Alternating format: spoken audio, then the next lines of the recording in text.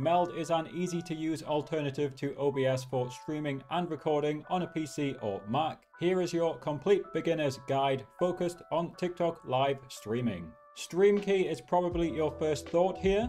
Luckily, anyone can get them from free-to-join agencies. My verified list of agencies is both on screen and in the description. This entire page here is designed to answer all of your questions, including this FAQ at the bottom and including this 12-minute explainer video. All of these agencies are verified as providing high quality service alongside a free TikTok live stream key. So of course, let's begin with Meld by actually downloading it from meldstudio.co, that's without the M, and we're mainly focused on TikTok live, but Meld can also record for you. One of the best ways to grow your live stream is by creating highlight clips. This is where today's sponsor Riverside comes in, and I'll put a discount and the link to Riverside both on screen and in the description. You can use Riverside's AI to make your own highlight clips with just a few clicks. So what I do is I simply click the upload button in Riverside to upload my own stream VOD. So here's one I uploaded earlier, and I just scroll down a bit and check the magic clips section.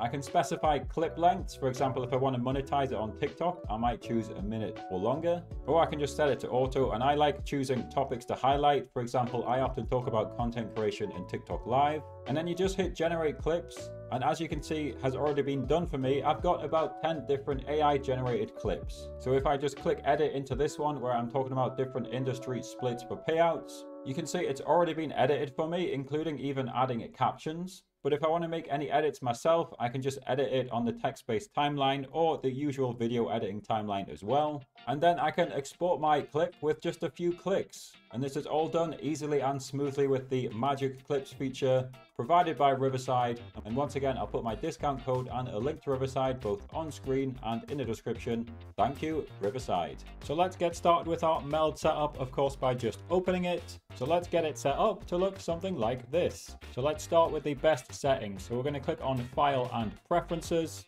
and starting in General, of course, enable multi-canvas. That's going to give us both a landscape canvas, and we can use this to stream to places like Twitch and YouTube and Kick, or you can just use it for landscape recording for YouTube videos. And of course, it's going to give us a vertical canvas for TikTok Live and YouTube Shorts and Instagram if you want, and of course for vertical video recording as well. So I like these settings: 1080p on the landscape, vertical is 1080p by default, 60 FPS, definitely recommend the hardware encoder, and the video bitrate. This will be your stream upload speed, so I recommend between 6,000 and 8,000. Again, Meld has tried to give us good default settings, so I'm just going to leave this on standard and 160 on the audio bitrate. And if we scroll down a little bit, we're going to press add output. And if you're streaming on YouTube or Twitch, you can add those. If you're streaming anywhere else, including TikTok Live, click on custom RTMP. So I've deleted mine just to show you it again. To start with, I'm just going to edit where it says stream output and just change it to say TikTok Live. And our TikTok stream key is actually generated every single time. So you're going to have to edit this every time you go live. So while we're just setting it up, because we're not about to go live, we can just type anything into these two boxes. So I'm just going to type test. But of course, we need to go on the vertical canvas. Well, actually, we don't need to, because you can stream in landscape on TikTok if you want. But for most people, I'm going to recommend vertical live streaming on TikTok Live. Start the stream when you go live and just press back. And we've now added TikTok. Of course, custom RTMP can also be used to add Kick and any other smaller streaming platforms as well. I do recommend multi-streaming on 2 or 3 platforms usually, so I'm going to add my Twitch as well. So I just pressed the login button to add Twitch, and it's now added my stream key by default. So I'll press back, and again, just keep adding other platforms as you want. Let's scroll down to recording and clipping. Pretty simple here. You just choose a destination, choose a format. It doesn't support MP4 for some reason. I'm going to choose QuickTime. And it looks like you can't record both the main and the vertical canvas. So depending on what you want to record, choose the correct option. For example, if I'm recording a landscape YouTube video while I'm streaming on TikTok Live,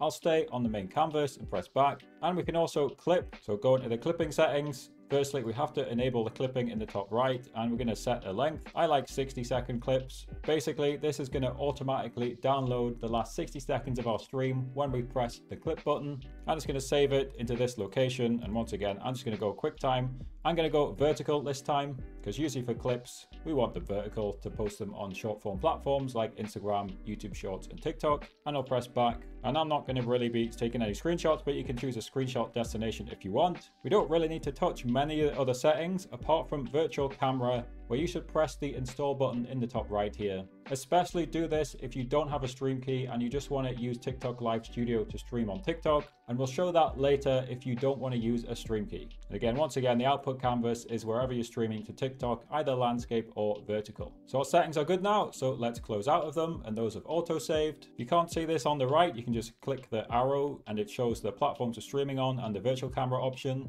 But let's now move to the actual stream setup, and let's start by adding our headset and microphone.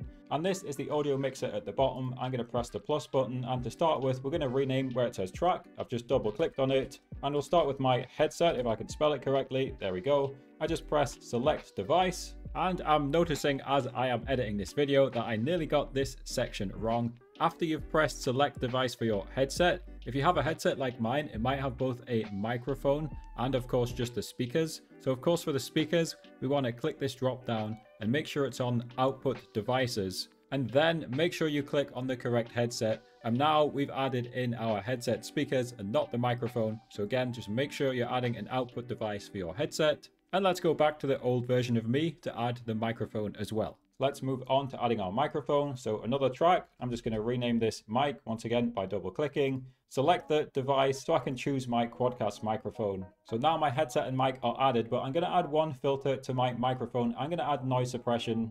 I've got some quite loud computer fans running in the background. I don't want the stream to hear that. So I'm going to press the plus button that's above where it says mic for me and press magic mic. And I'm going to press this button here to configure it. I'm going to turn off the gain control, and I'm going to turn the level to very high. So this is basically very high noise suppression. And I'm going to double click on magic mic, and I'm just going to rename it to noise suppression as well, just so it's more obvious what it is. For a basic setup, that's all we need, microphone and headset. We actually will add TikFinity later. Let's focus on the actual more fun part, which is adding our stream, adding our camera, and adding our display. So we're going to start with scenes in the bottom left. Yours probably doesn't say camera, but what we're going to do is we're going to add a just chatting or camera scene and a gameplay scene. That's what many people will have. So the first one, just double click it, rename it what you want. It could be camera or it can be just chatting, something like that. Then we're going to press the plus button again, double click on the second scene, and I'll name this one gameplay. Of course, they're both blank right now, but we can click back and forth. Let's add stuff to them now. And basically just chatting for our example is just going to be a camera.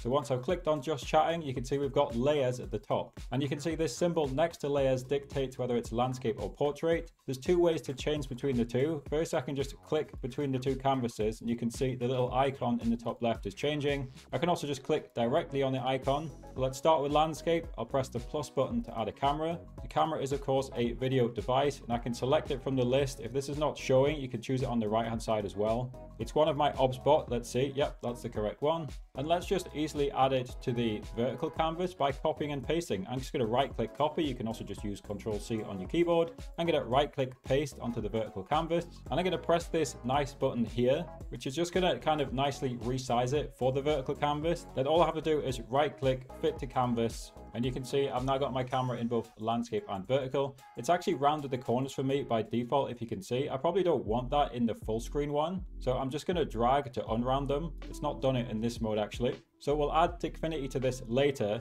But for now, our just chatting scene is basically done. It's just the camera. So one last thing we'll do. If you want to rename your camera, double click on it. For example, I don't need the word camera. I know what the OBS tailor is. You have to click between the two canvases. Make sure you rename it twice. And the other thing I'm going to do is click between the two canvases and just lock it in place so I'm not accidentally dragging it around. So that's just chatting done. Again, we'll add TikFinity in a bit. Let's move to gameplay now. So if I click on it, it's going to fade out the camera.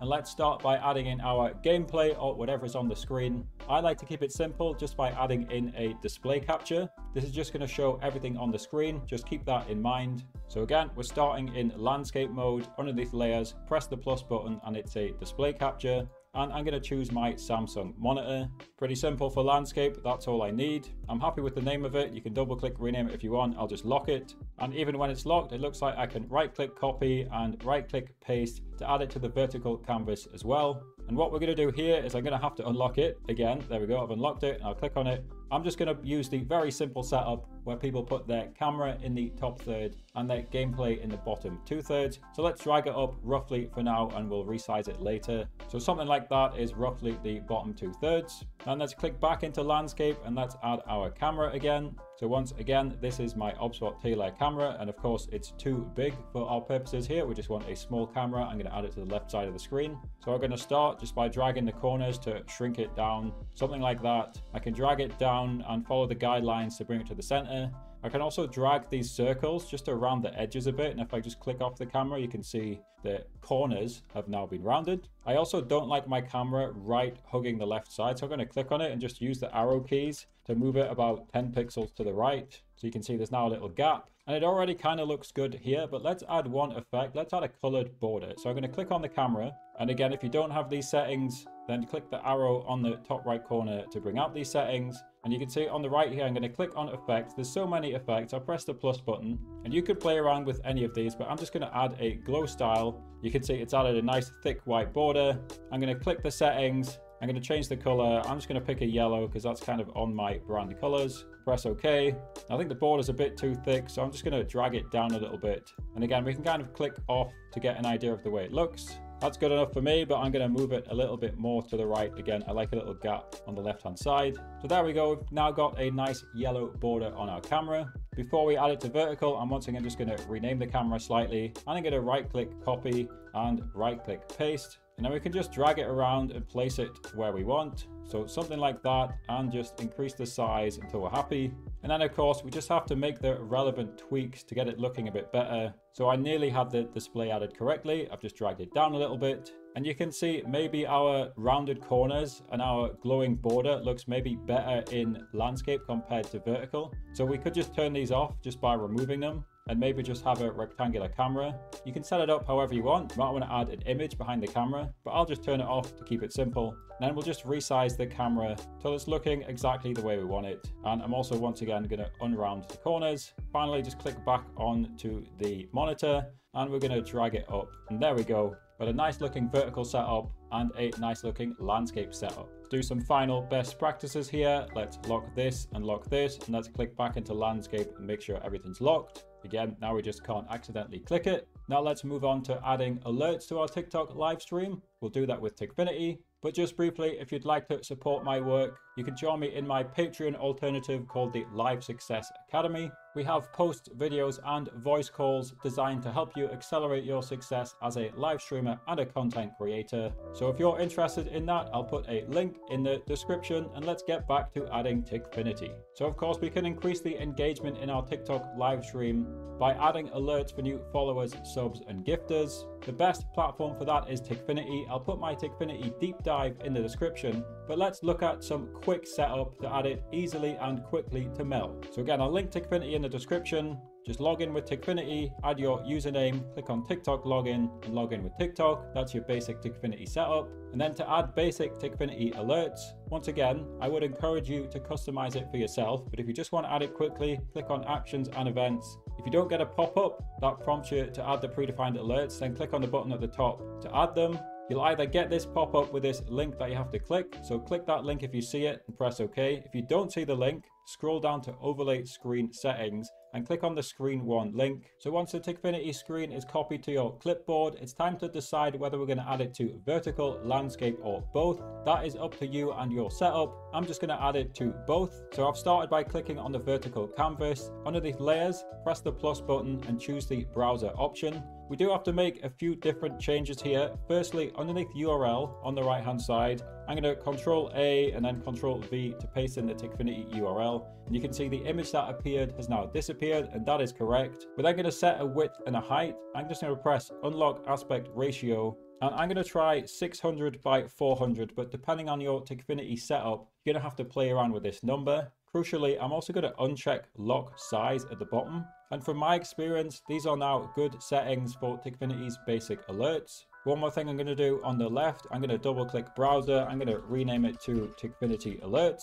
press enter to confirm that. And again, we can just place these alerts where we want. For example, they don't appear all the time, so I'll just place it over my camera. And one more very important setting, I'm going to add an audio track for the source, and I'm going to press the Q button here so that you can hear the audio alerts. I'm just going to actually rename it one more time just to TikFinity, just so it's more clear in the audio mixer at the bottom. And again, you can see there was a lot of different settings to make there. And what we've deliberately done here is only set it up on the vertical canvas for now, because now I can just right click copy, I can click onto the landscape canvas, I can right click paste, and if I click onto the TikFinity browser source, you can see it's been now perfectly added with all the previous settings, so we don't have to do it again. We can just place the TikFinity landscape alerts wherever we want them on the screen. Of course, it's now time to test, so you can see I've shrunk down TikFinity. I'm just going to press simulate follow, and that more or less looks decent. Maybe I would shrink the height to like 300, but just for the purposes of testing, that looks fine.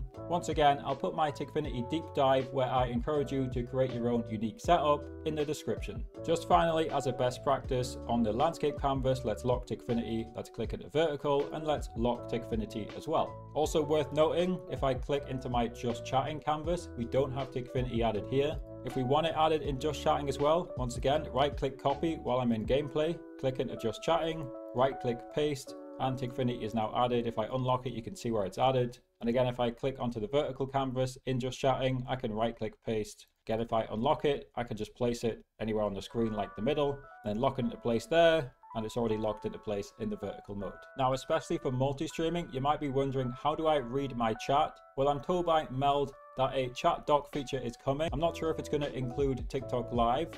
So for now, if you want a good way to read your multi-stream chat or just your TikTok Live chat, then I'm going to highly recommend Caster Labs. I'll put my longer guide for that in the description, but basically it combines the chat from Twitch, Kick, TikTok Live, and YouTube. It puts it all in one place, and you can read the chat just from the Caster Labs app. So this is a free download for Windows. I'll put the link in the description. So we're pretty much set up for TikTok Live now. Just a word on what to do if you don't have a stream key. Well, as I said at the start, you can get them for free from free to join agencies. Again, the page in the description fully explains the whole process. But if you really don't want to join a free to join agency, you can enable the virtual camera, which we installed earlier, in the top right corner. And you would make sure that you open Meld Studio first whenever you're going to stream to TikTok Live. Then you would open Live Studio second and just add source, find the camera option and press add. And then again, I've got so many cameras added here, and I'm on one of my test accounts, so I can't even add the virtual camera, but basically just add the virtual camera as a camera source